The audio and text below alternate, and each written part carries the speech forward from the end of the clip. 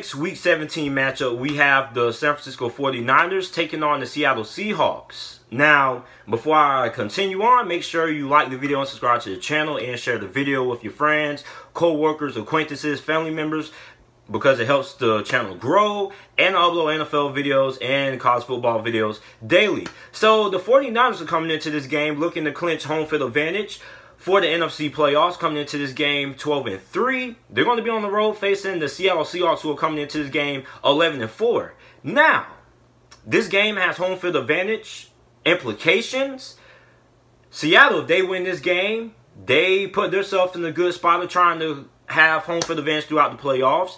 And if the 49ers win this game, then they clinch home field advantage throughout the playoffs. So this game has home field advantage implications. Now, for the Seattle Seahawks, they recently signed Robert Turbin and Marshawn Lynch due to the injuries they suffered at halfback. You got C.J. Carson, who's done for the season, and they also have C.J. Prosise, who ended up suffering an injury as well. That's going to keep him sidelined for a couple of weeks. Now, for the Seattle Seahawks, yes, you got Robert Turbin, and yes, you got Marshawn Lynch, but that's still really a big question mark going into this game, because the running game has been so pivotal to Seattle's success this season. So Marshawn Lynch, we don't really know the end-game shape that he's in. Even if Marshawn Lynch is in great condition to play, he still hasn't played organized football in a couple of months. So it's still going to take some getting used to him, getting used to the workload, getting used to the carries and things like that. And Robert Turbin, he's in. So, against the San Francisco 49ers, you're licking your chops right now, right? Because you're looking at a Seattle Seahawks team that's most likely going to end up struggling to run the football, and they're going to have to end up throwing the football to beat you. And that plays towards the 49ers' strength. And the strength of the 49ers' defense is their ability to stop the pass. Now, another bonus for the 49ers is that you potentially might have Quan Alexander suit up for this game. And if he doesn't suit up, he will be back in the playoffs. Now, if Quan Alexander plays in this game, that is an absolute big bonus, because Quan Alexander, his speed is going to be able to keep Russell Wilson at bay and kind of try to neutralize that scrambling ability of Russell Wilson. But most likely, this game is going to come down for Seattle. Can they have success throwing the football on this 49ers defense? Now, that last matchup that we saw, Russell Wilson had a pretty okay day. Now, for the 49ers on the offensive side of the ball, can they run the football effectively? And can Jimmy Garoppolo keep up his hot streak? Because Jimmy Garoppolo, low-key, it might be a little bit too late, but if the NFL season was 2 weeks or 3 weeks longer, Jimmy Garoppolo might have just played himself into the MVP discussion. With the way he's been playing over the last couple of weeks, Jimmy Garoppolo, ladies and gentlemen, was a quarterback who was getting a lot of criticism. Well, not a lot of criticism, but still had a lot of his doubters, still had a lot of people who were skeptical about Jimmy Garoppolo and his ability to get this team to that next level. And over the last couple of weeks, Jimmy Garoppolo has played very, very well. So, the 49ers, you got that rushing attack with that four-headed trio that they have at a halfback position.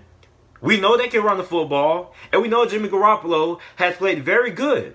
But the question is, the Seattle Seahawks defense has also picked it up over the last couple of weeks. When it comes, well, I won't say they really have turned it on, but the Seattle Seahawks defense, for the most part, has been a pretty okay unit. They haven't been great, but they haven't been terrible neither. So, coming into this game, what I'm looking at is, I want to see who can end up making turnovers. Because I think turnovers is going to be a big part in the factor in who ends up winning this game. You also take into the fact that Seattle is at home, but Seattle doesn't really have a great home record like they've had in the past. They're actually much better on the road than they are at home. So the home field advantage, of course, is going to be there. It's at Seattle. Anytime you play Seattle, the fans, the crowd noise, the atmosphere, the weather is going to be something to factor into it. But the 49ers, last time they played, they almost won, but they lost due to a missed field goal. So for the 49ers, they need to win this game and try to lock up that home field advantage. Now,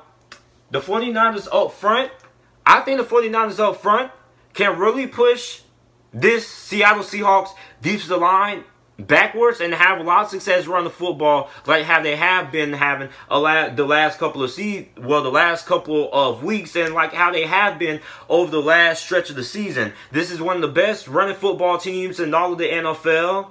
And for Seattle, can they stop the running game and get pressure on Jimmy Garoppolo? And for the Seattle Seahawks, what their biggest question mark going into this game is on the offensive side of the ball is, how much of a running game are you going to have going into this game? Because I think Seattle's coaching staff knows pretty well that they're not going to come in here. They're not going to run the football up and down the throats of the 49ers. The question is, can they just have a little production that they're not overly reliant on the passing game and Russell Wilson to win this game?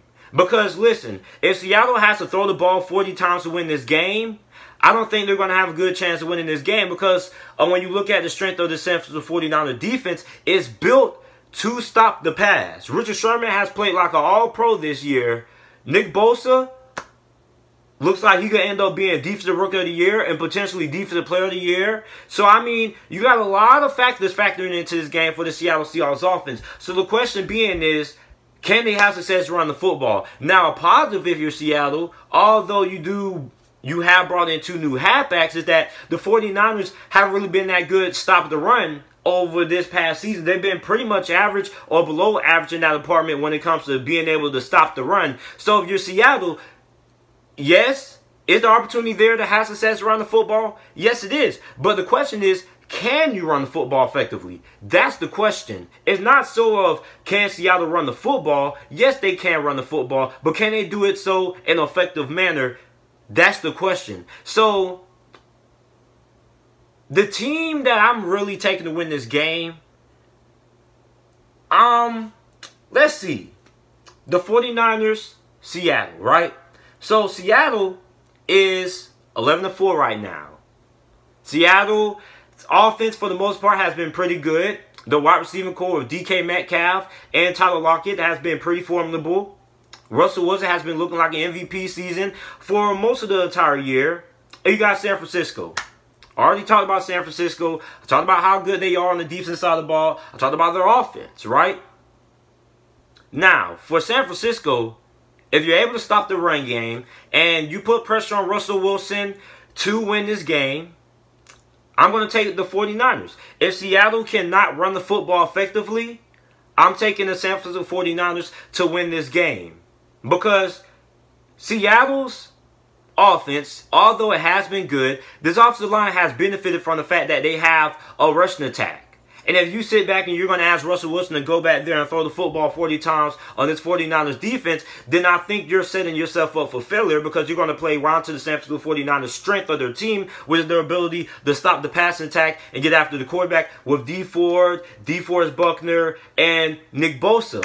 So, the 49ers, really, they have all the factors weighing in their favor and able to win this game. Now, for Seattle, what they need to be able to do to win this game, really, they need to be able to run the football some way, somehow, even if it's not with the halfbacks. Use some design quarterback runs to get Russell Wilson out in the open field and have him contribute to the running game as well. But for Seattle to win this game, I think it's really pivotal that they have a good rushing attack, and pretty much most of their rushing attack, in my estimate, is probably going to come from Russell Wilson. So Russell Wilson's ability to extend plays and get involved on a couple of design quarterback runs is going to be able to help Seattle run the football. Because this is a 49ers defense that isn't really that good to stop the run. Now, what the 49ers pretty much need to be able to do to win this game is keep Russell Wilson in the pocket, which is easier said than done, because he's basically Houdini back there, and get pressure on Russell Wilson. Stop this rushing attack completely, because you know Seattle's going to try to run the football. They're going to try to fill it out, and if they can't run the football, then they're most likely going to rely heavily on a passing attack. So if that happens, I'm going to take the 49ers to win that game. So if you're the 49ers and you're Robert Saleh, the defensive coordinator for the 49ers, you need to be able to stop the run and put pressure on this Seattle Seahawks offense to beat you throwing the football down the field. Now, yes, I'm not saying that Seattle doesn't have the playmakers. I'm not saying that Seattle doesn't have the talent to have success throwing the football to the 49ers. I'm just saying that the strength of this 49ers team is their ability to stop the pass. So if you have to pass the football, you're playing into the strength of this 49ers defense. So the team that I'm going to win this game, I'm going to take the 49ers to win this game. It's just no way you can convince me that the Seattle Seahawks bringing in, yes, they brought in Marshawn Lynch, they brought in Robert Turbin. I still don't think Seattle is going to have enough of a rushing attack and able to win this game, because a big part of Seattle's success this season has been their ability to run the football. Without their halfback CJ Prosise and Chris Carson, I don't think Seattle's going to be able to come in here and run the football effectively, and I think they're going to have to be over-reliant on the passing game, and I think that's going to play into the strength of the 49ers defense in the secondary and this passing unit, and I think the 49ers are going to end up winning this game. So let me know who you guys have winning this game down in the comment section down below. Make sure you like the video, subscribe to the channel for more NFL videos and content, and thanks for watching.